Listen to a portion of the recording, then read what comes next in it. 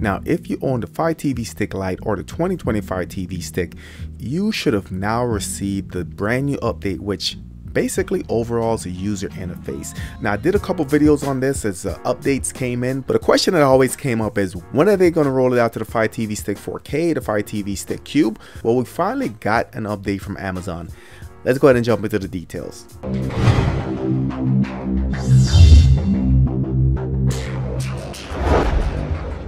So if you're new to the channel, I do everything tech, from your streaming reviews, streaming news, product reviews, unboxings, and everything in between. Hit that subscribe button in the top right, smash the notification bell, make sure you select all on notification. That way you won't miss a video or a giveaway. Alright guys, so if you haven't checked out my video, I did a couple videos showing you the user interface, what it's going to look like, what the update process is, and I will be doing another follow-up once they release it to the Fire TV Stick 4K. So I'll go ahead and link those videos in the top right. If you have any questions, drop it in the comment section below. So before we get into it, I wanna just say thank you, because what is happening is Amazon is finally getting some competition. The new Google Chromecast with Google TV is probably the main reason why they forced the update out. If you guys don't know about the new Google Chromecast with Google TV, this device, I am in love with it.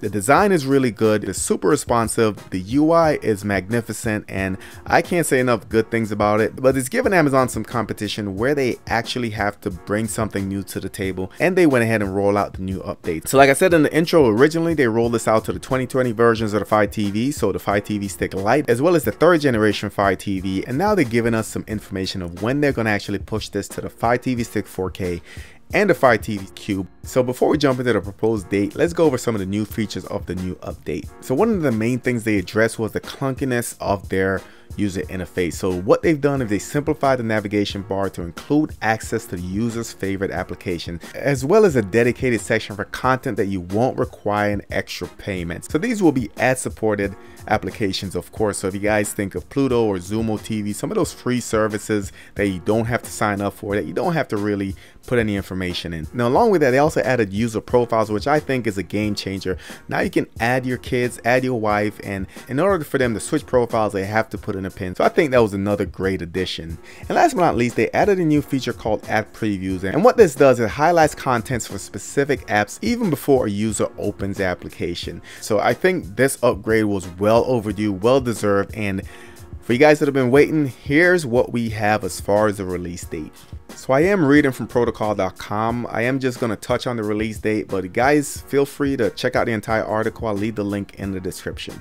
It reads, when Amazon's Fire TV team began pushing out the new interface for selecting streaming services in December, it wasn't just aiming for cosmetic refresh. The new update, which is set to launch on the Fire TV Stick 4K as well as the Fire TV Cube next month, so keep in mind that will be March, promises to rein in some of the sprawls caused by the Fire TV's last major UI. However, the new changes shows how hard it can be for TV platforms to do the right thing for the consumers without offending current partners. So there's a little backstory behind this, and this was by Google. I'll read that. On the surface, all of the changes seem sensible, but industry insiders will tell you quickly that any change to consumers' discovery path can be a minefield for TV platform providers. So, example, take Google's new Chromecast device. Together with a new interface for the Android TV, the search giant also introduced a system-wide watch list as a way to bookmark individual shows and movies across streaming services. Weeks after launching the device, Netflix forced Google to exclude its originals from the watch list. The streaming service would rather have subscribers use the list in its own app, where titles don't compete with those for other services. So this is Netflix saying, hey,